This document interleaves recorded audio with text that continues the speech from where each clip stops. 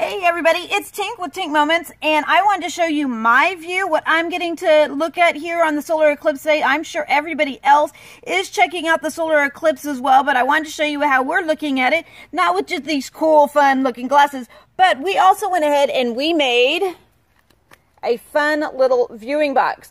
With this, what I did is I cut two holes in the top. One you can see right here, the other is being covered with aluminum foil. And you can see right there in the middle of that aluminum foil, there is a pinhole in it. That pinhole allowed the light to go in, and we're going to see if we can see inside the box right now. Sun is back up and shining. Hold on, I need to get myself out of the sun.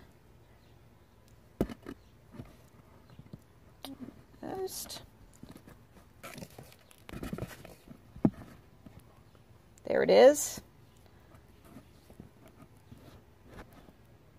Right there is the pinhole on the very back. Right now you can tell that we're probably looking about 40% of the solar eclipse. What I like about this one is you can see the actual rays coming off the sun instead of just seeing the dot itself.